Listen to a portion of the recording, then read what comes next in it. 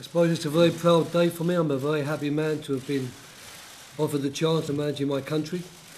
I'm looking forward enormously to the task ahead. Everyone knows it's not an easy one, but I'm also hoping that everybody, fans, supporters, everybody within the country will get behind the team, because it's the team that counts. It's the team which will win us matches, and what I would do is I'll do my very best to make sure the team is as well prepared as possible for the tasks that lie ahead. So I'm grateful for the chance to be the manager of England, and I'm really looking forward to it. Okay. Nick Collins. Well, hello, many congratulations. Thank you, Nick. How big is the challenge going to be to get this England squad named, prepared and ready for Euro 2012? It's less than 6 weeks away.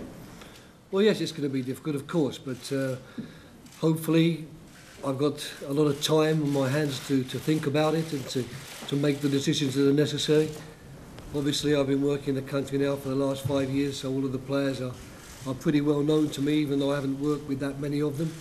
And it's going to be very important after this press conference to get straight down to the task, really, of making certain that when the time comes to announce the squad, which we're likely to put back, as a matter of fact, until after the last game of the season, that I've done as much research as I can and spoken to as many players as I possibly can.